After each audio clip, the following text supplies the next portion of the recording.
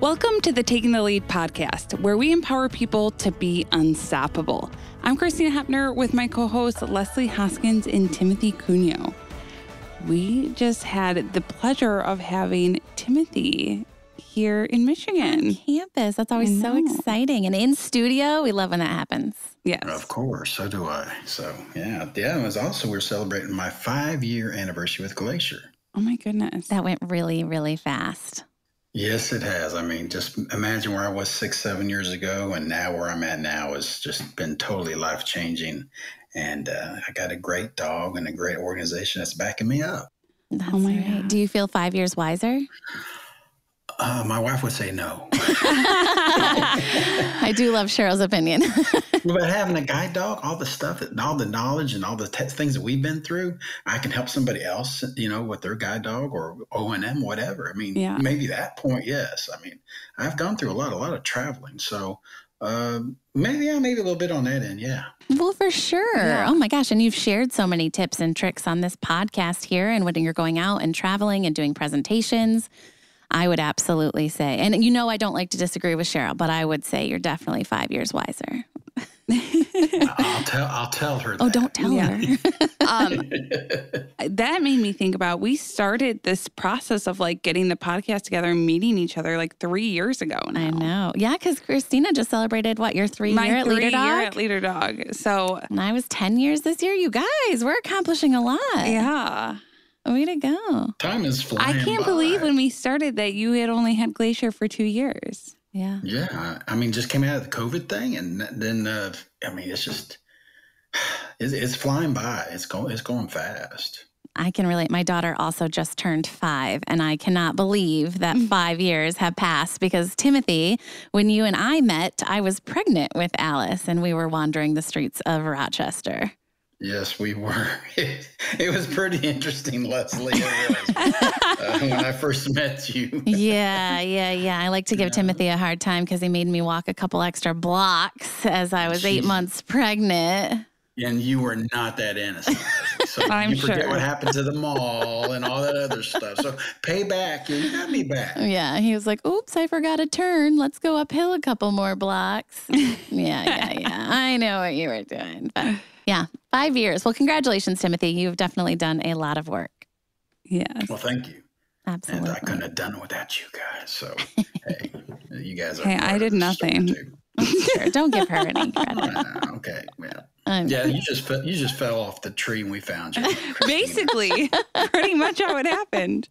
You parachuted in. You guys have taught me a lot, so there you go. Yeah. Well, we're going to do a test later on, so we're going to see what we do. Yeah. I'm not good at test taking. All right. Well, very exciting stuff, and congrats, Timothy. That is a big anniversary. So we're excited, though. Today's guest is a Leader Dog ambassador who's established a student organization of puppy raisers at the college campus he works at.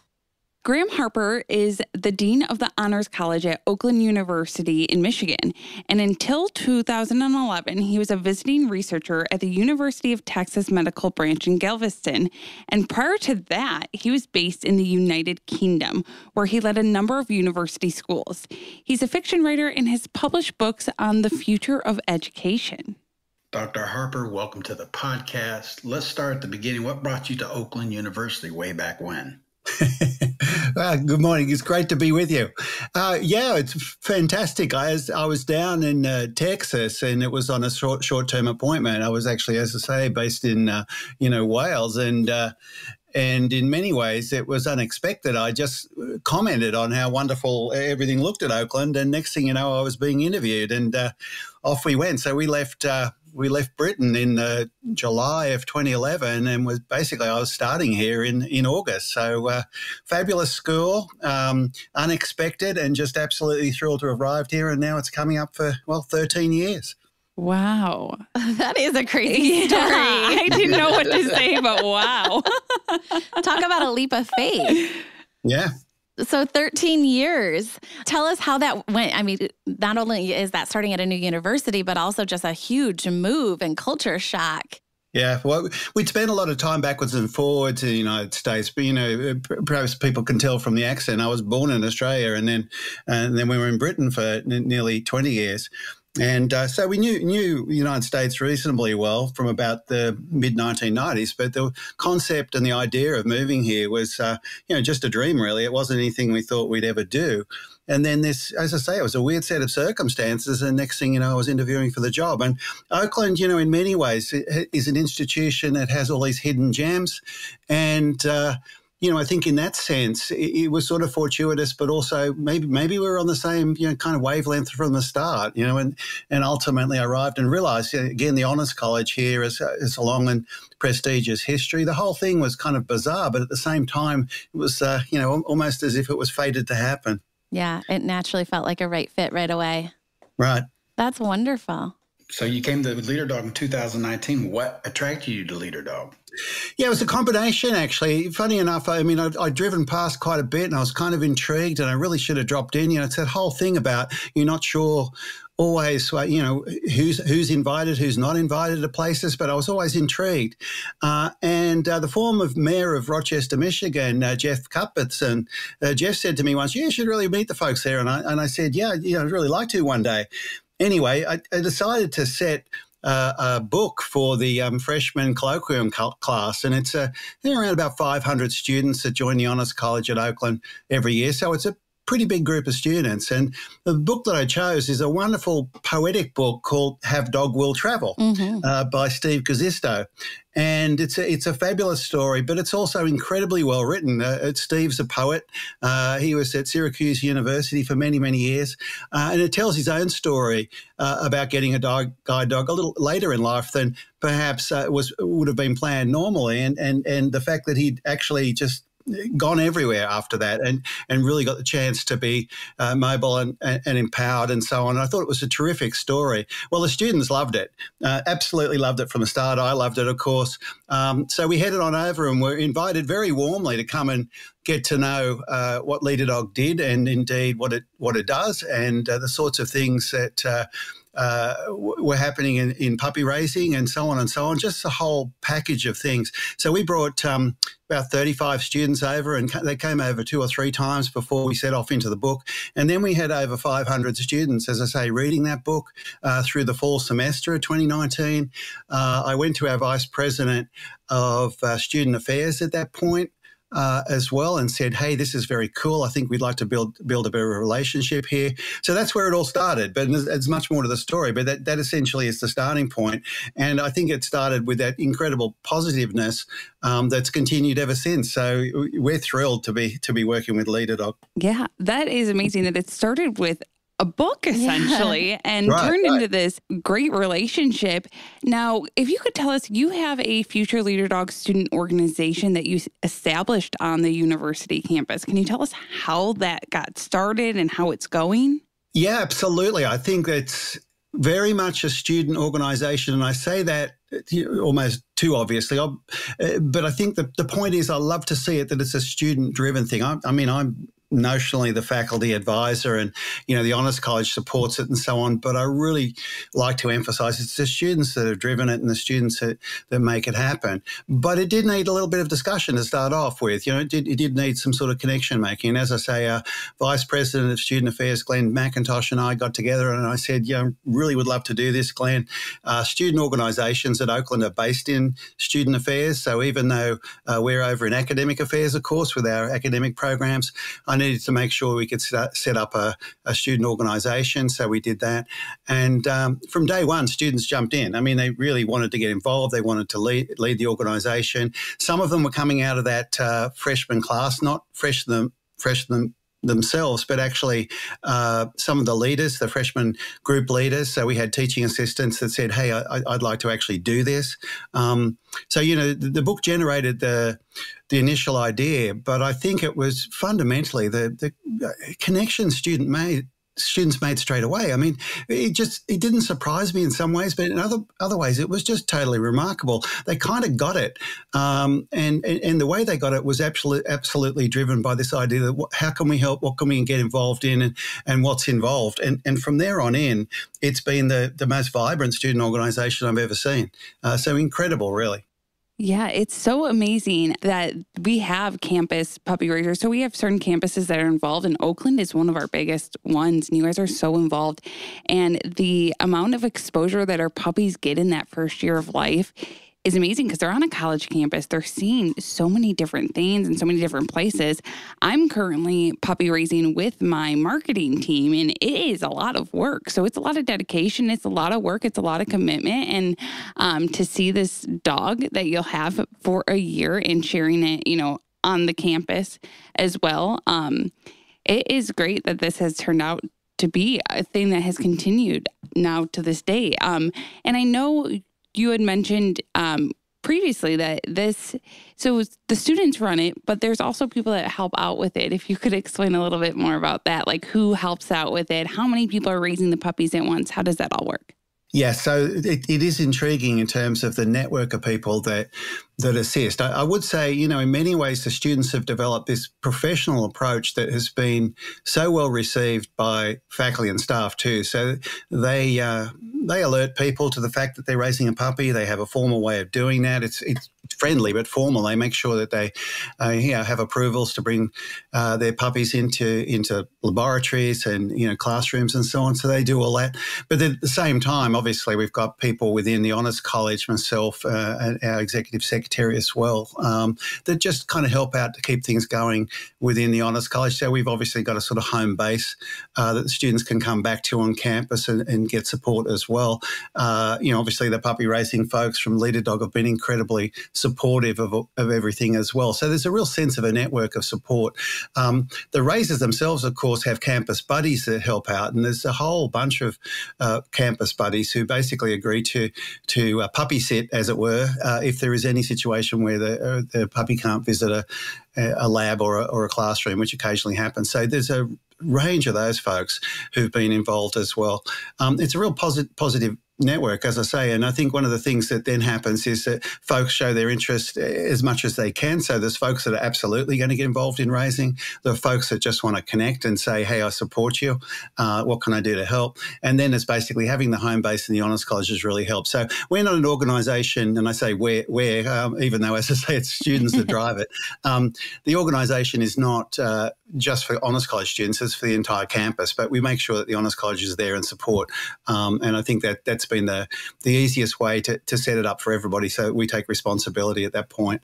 But lots of people, lots of excited people saying, hey, what can we do more, It's so interesting. You never know sometimes where these relationships, when they start, where they're going to go and how they're going to develop. And, it started with a book and a tour, and it's built into something so elaborate, really. And so many people have been involved. And the great thing is these students then go on, and a lot of them continue to raise outside of the campus life. And it's really a lifelong, commitment and impact, and they're telling their friends. And so you just never know when one small little conversation or incident is going to lead to, which is something that we think about all the time when we're doing presentations at schools and things like that. There's just sometimes an immediate buy-in that has such a return on investment, really. But I'm curious, in the years since you've been doing this, how many dogs do you know, how many future leader dogs you guys have raised on your campus? Well, it's 15, which is not too bad. And again, the number will rise. There's been 160 people involved in doing that, and I think that's the other thing. Knowing the histories, and again, this evolution of some education, and not just folks that have been interested. I think everybody around the Honours College in particular is now educated on how, at least a little bit, on how the process works, which again is fascinating. But I say 15, they've gone all over the place. There's been leader dogs that have been raised in the program that have ended up in Spain. It's just a fabulous story to tell. But yes, it's just been terrific in terms of that success.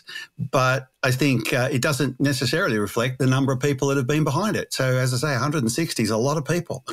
That is a lot of people who are being educated on how a service dog works as well. And they're able to spread the mission for wherever they go in their life. So that is a lot. Yeah, it is. It surprised me. I thought we better check in just to make sure. And of course, every year we'll do it again in September, we have the student president, the current president, Mackenzie Nichols, is absolutely a dynamo. I want to give a shout out to Mackenzie. I mean, just a puppy raiser herself, obviously, but, just such great support for other students. And we get the organisation often Mackenzie and a few others to come along to our freshman colloquium class, which is called Making Discoveries. And that's where the book was read, 5 years ago now.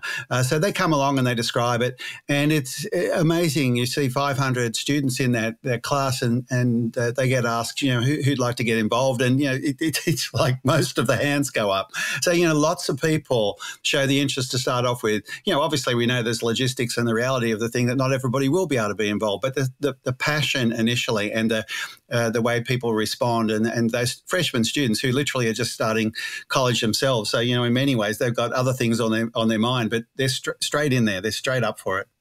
So when you get a dog, is it like one student for one dog, or is there many students for one dog? It's a good question, Timothy, because I think in some ways it's many people for one dog because we're all interested. So the dog comes in and we celebrate. Again, Mackenzie's current puppy is Henry, and Henry comes in and the whole of the Honours College flocks around Henry. But it is indeed one student, one dog with lots of other folks. But I mean, the puppy raisers connect themselves to people as well so that they're available for the raiser at the time.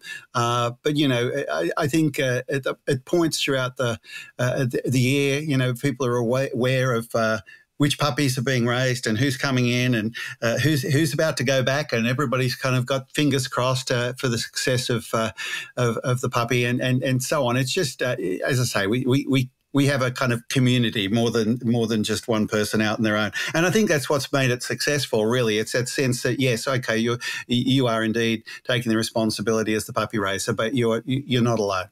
Do you know what your success rate is with these dogs? Interestingly, 10 folks have raised 15 puppies, and I'm thinking how many have been successful in terms of gone on. And I can't think of the exact figure, to be honest. At first, we weren't.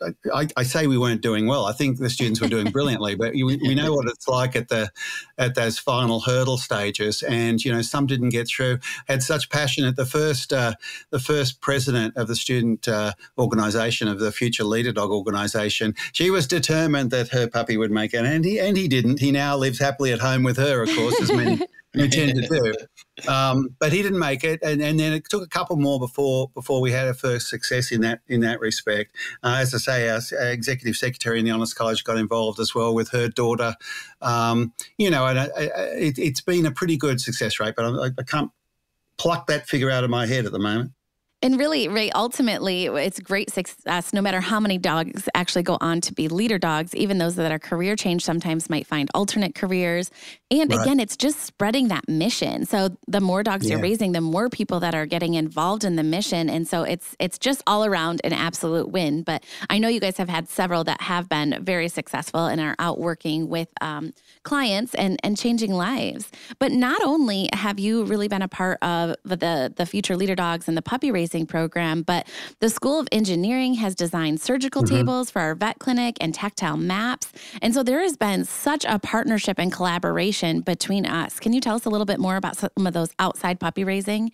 Yeah, that's really interesting too. And the funny thing is, until we came over back in 2019 to sort of introduce the students for the first time and start to get a sense of it, I didn't know, the students certainly didn't know that engineering had also been involved. So, in some ways, this is one of the great things about this partnership. You start to see that people have formed relationships along the way on different levels. So, engineering obviously has been involved in some of those things that include, Braille-related things and veterinarian-related equipment and so on. And discovering that, I was able to talk to the Dean of Engineering about how this partnership went well beyond the Honours College.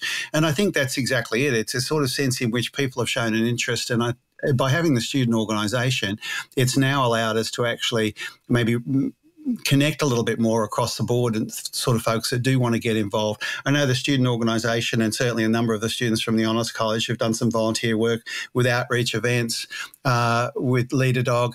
I was thrilled to go along to Bark and Brew this year and bump into previous graduates of Oakland who are long-time puppy raisers. And again, you see that the Oakland community has professors and former professors who have been involved. But it wasn't necessarily, on the radar, if you like. And I think that's the thing with the student org. It's allowed us to actually start to show that the interest has been there for many years. It's just not been centralised or promoted, if you like. And I think now it's really doing that. So, yeah, it's a great relationship. I mean, I've said to people before, it's very unusual to have what I keep saying is a fabulous opportunity to have Leader Dogs for the Blind in Rochester and obviously a university here to work. So, I mean, Oh, absolutely. And we, use your campus so often for training with clients for both Guide Dog, O&M, our teen summer camp. We use it almost every summer. We've done actual tours there and gone behind the scenes and kind of seen the dorm rooms and all sorts of stuff. But we use accessible GPS a lot, and we always kind of need this open area. And your campus is absolutely perfect for that, and especially for our teens during that camp because they are going and doing college campus tours.